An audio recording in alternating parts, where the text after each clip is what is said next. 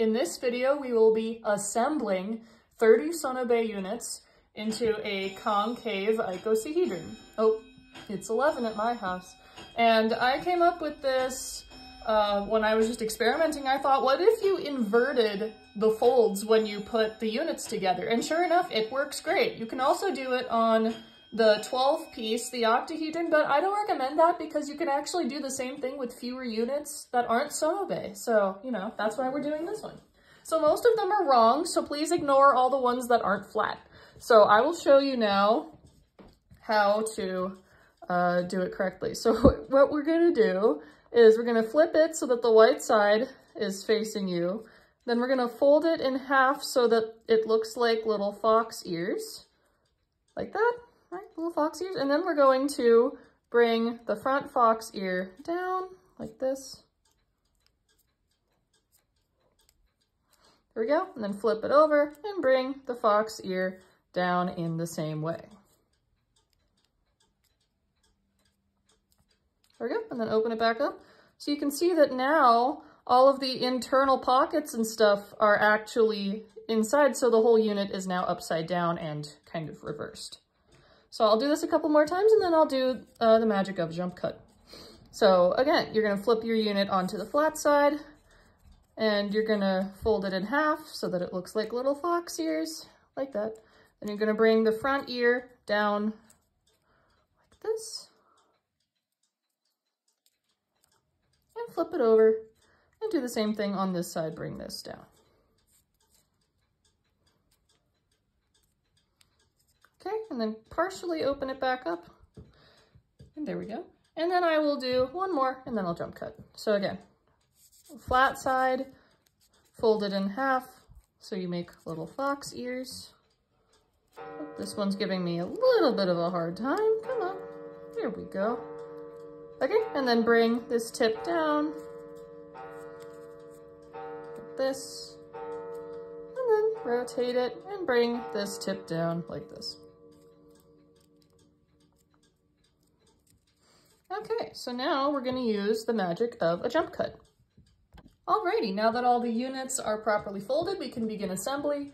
The assembly is technically the same as a regular stellated icosahedron, except obviously the points will be interior instead of exterior. So what you'll do is, here's your flap, the pocket is right here.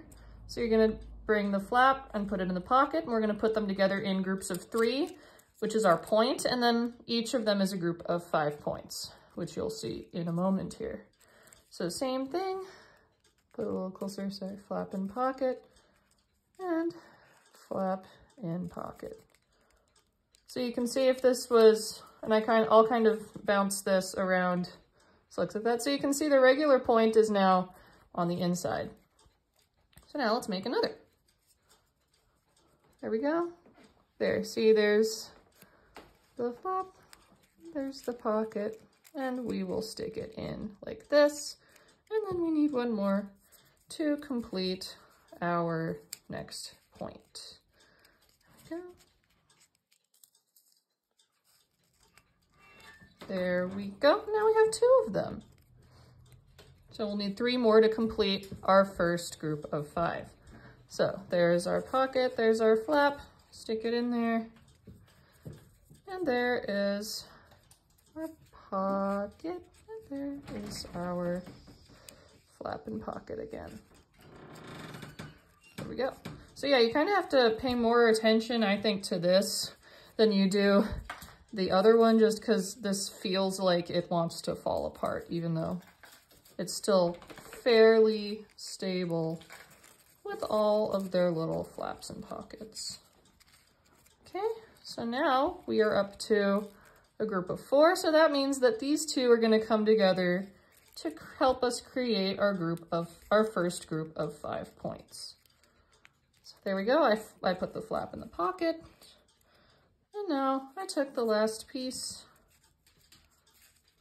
that we need for our group of 3, and I put it in there. There we go, and now we have our first group of 5. So you can see the texture is really nifty. I like it. It's really cool looking. And you'll be able to actually see the original icosahedron shape as opposed to just seeing it in its stellated form, which is also really fun. Oh, my little dog was sitting outside in the sun because it's a sunny December day here. And now she's thirsty. So you get to listen to her drink water for a moment.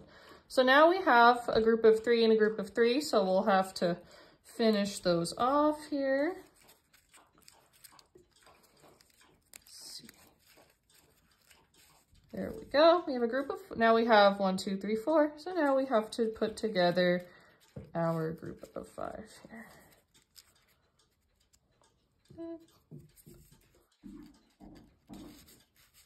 There we go.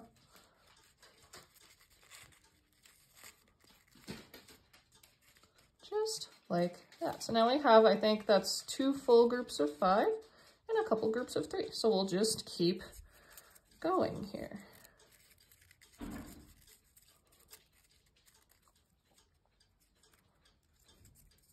Yeah, this feels kind of precarious, but I think that's just the nature of the inverted unit. So now we have 1, 2, 3, 4, and we have to put these 2 together. We need 1 more.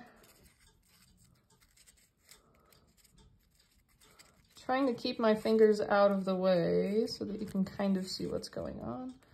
And there we go. We have our next group of 5. Okay. So yeah, you can see all the little points are kind of crunched into the middle here. So let's keep going.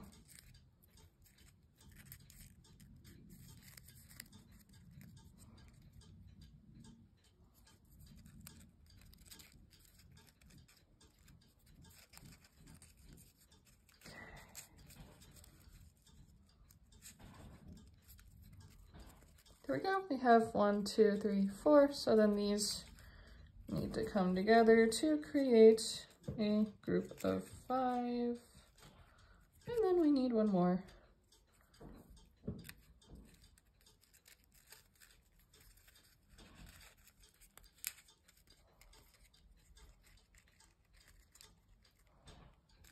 There we go.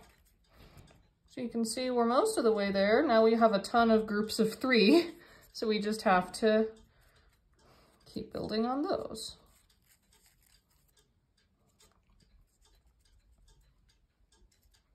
You can also see though that we're running out of pieces, but that just means that we're most of the way to being finished here. Oh, come on, okay, there we go. So now you can see this, 1, 2, 3, 4. Gotta put this together.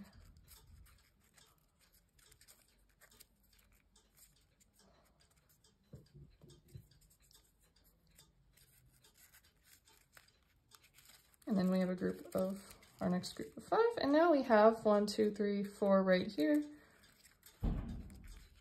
So that we can put these 2 to create another group of 5.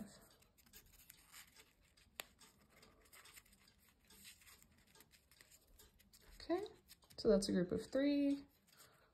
Still got mostly groups of 3 here.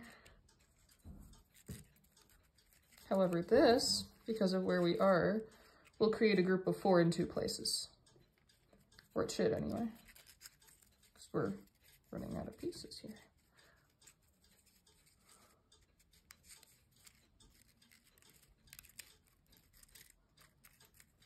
These 3 do not want to fit. There we go. Oh, see, like I say, these are a bit more precarious, so you got to be very careful when putting them together and monitor them so that they don't fall apart. I don't make this very often, and this is kind of why. It looks really cool, but it's really fiddly. And I know about fiddly. I'm a violinist. Ha ha ha ha. Okay. Go. 1, 2, 3, 4.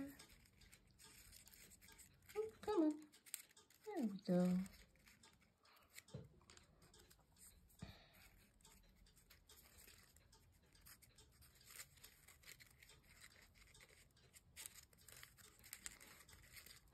Okay. Nice. Here's our next.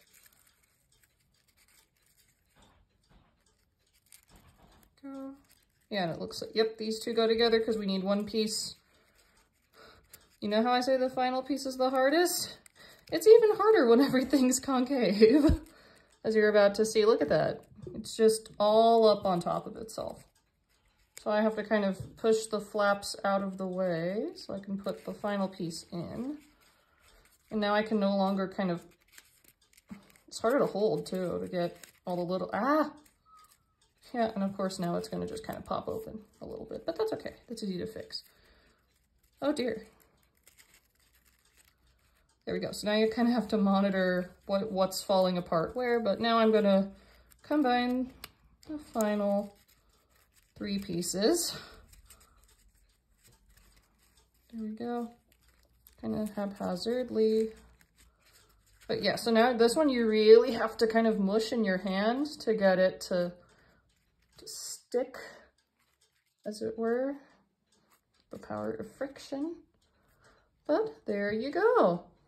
Now you have this lovely concave icosahedron. So you can actually see all of the sides.